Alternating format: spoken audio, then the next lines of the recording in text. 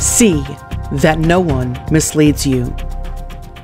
The Bible is clear that the last days will be filled with false teachers, deception, mockers, lawlessness, those who love themselves, those who will be unloving and unholy, those without self-control, those who will pretend to know God, yet they are simply whitewashed tombs. There will be no great end times revival, just a great last days deception. Scripture warns that people will creep into their churches unaware. Who are those creeping in, and why are they doing it? The church in the last days will be full of compromise, deception, and a lack of discernment. Life Clips will contend earnestly for the faith, as Jude 3 instructs. Warning: the red light has been turned on. Grab your Bible. It's time to expose the dark. Sometimes people make it sound like the Catholic understanding of how to get to heaven is really complex. It's not. Well, you can go into any of Christ's teachings in a lot of very rich detail. He made sure that this one could be understood even by a child. I can summarize it in 2 sentences. To come to God and be saved, you need to repent, have faith, and be baptized. If you commit mortal sin, you need to repent, have faith, and go to confession. Boy, have you lost your mind, because I'll help you find it. That's it. That's all there is to it. Today we're going to celebrate, and I do mean celebrate, the table of the Lord, the incredible privilege of sharing in the body and the blood of Jesus. I admire some of our friends from other streams in the body of Christ. The Catholics are probably the best at this, and Episcopalian, some of the others. They have such a higher view of communion than does the Protestant church and Pentecostal circles, our stream. They have such a high view of this moment that I think we could learn from them. What I'm going to do is we're going to read through the most familiar passage on the subject, and rightly so, because this is where Paul kind of unwraps his insight into the subject that he says Jesus himself gave him. And we're going to look at that, and then I'm going to I want to just take you through my own journey, what I do when I take communion. I try to take it every day. I don't always succeed. I don't want to give that picture, but if you've been to the prayer house, you see the little communion cups that we have over there, and then they have a little wafer, a little unleavened bread wafer on top of it, and they're separated by a membrane, and you peel that off and eat the bread and take the cup. We have 2 boxes of those at home, and Benny takes some with her. I take them when I travel. I usually take a pile of them so that I have them available for me. I don't know why this messed me up. I like to take communion every day, and I have a certain process that I go through. I like to take time. When we do it corporately, we've got just a few minutes, and understandably, we're not able to go through all the things I'd like to see us go through. But today, we're going to take just a hair more time. We're going to do it at the end of the meeting today. But I want to talk to you about my process, what I do when I take communion. I don't like to rush through it. I like to take time with the Lord, because he declared something about this event. He said, in communion, you are proclaiming, shouting, if you will, the Lord's death until he comes. Think about this. The Lord's death until he comes. His death was the payment for your salvation. When he comes, your salvation is complete. The scripture teaches that when you're born again, you're saved. But then the scripture also says, work out your salvation with fear and trembling. So there's another truth laid on top of that. That's that not only were you saved, you're being saved. But then the Bible also teaches when he returns, you will be saved. And so this meal is a tool of celebration for us, a tool of honor that has military effects on the circumstances of our life. I don't accept that. God's sovereignty is a realm in the Bible that many cannot understand, because we look at things through the lens of our human eyes. However, this particular, I don't even want to call him a pastor, gentleman has zero clue of who and what God is. So I'm not here to debate what you think of God's sovereignty, of our free will and our choice. You need to work that out. However, what I am here to tell you is that this gentleman is putting God below us. Meaning, we make God choose. So we're alternating his eternal plan. Remember, God has foreknowledge. He is already at the end of time. He's not readjusting his schematics, his plans, his agenda, because he's not sitting back saying, oh, wait, oh, hold on, wait, Jesus, wait, guys, we need to come together here, because Kim literally just chose this instead of that. So now we have to rearrange everything. That, my friends, is not the biblical God. He doesn't push the pause button because we didn't choose what he thought we were going to choose. He has foreknowledge.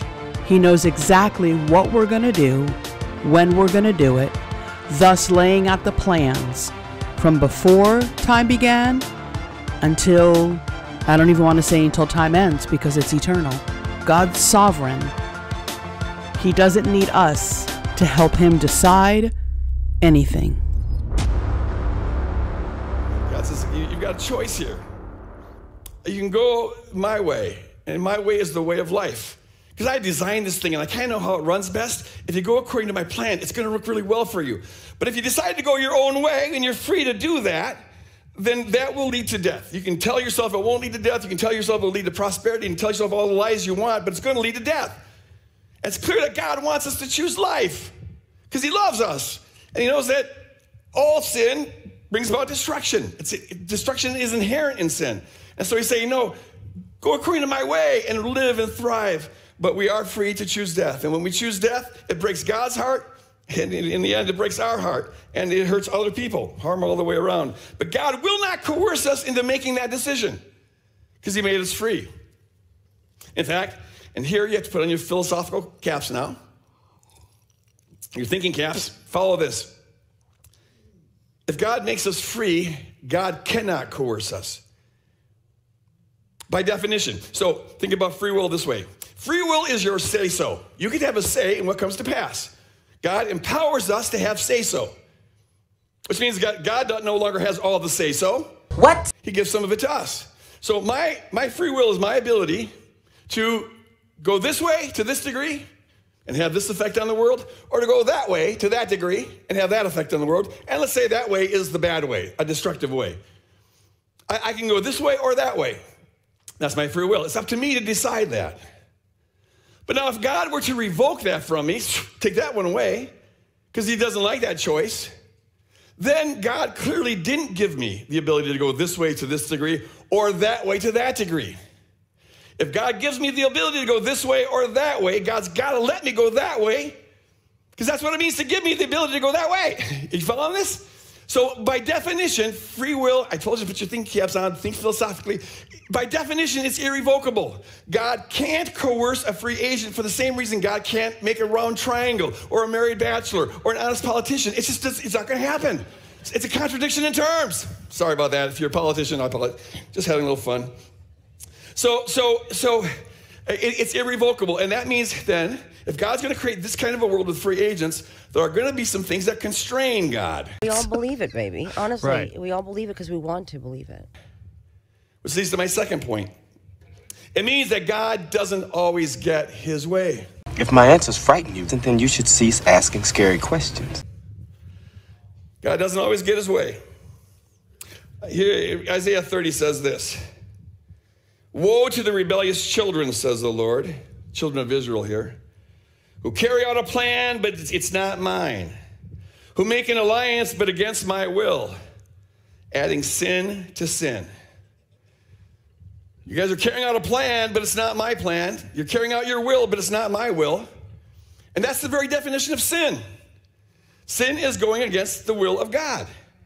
And so if we carry out our own plans and they're sinful because they're contrary to God's plans, that entails, does it not, that not everything that happens is part of God's plan. There's other plans at work. There's other thinking at work. And so what happens in this world is not just a result of what God wants. It's a result of what God wants combined with what all these other beings want. They telling you lies. We all have some say in what comes to pass, and we can use it for better or for worse. And when we make those choices, the explanation for it and the responsibility for it lands on us, not God.